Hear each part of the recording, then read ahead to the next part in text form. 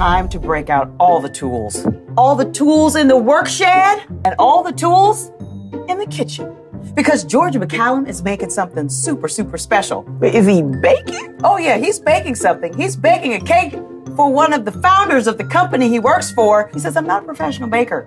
Even though he goes into a professional office with that. Is that a big joint cake? Is that what he made? It's a cigarette. It's a cigarette butt.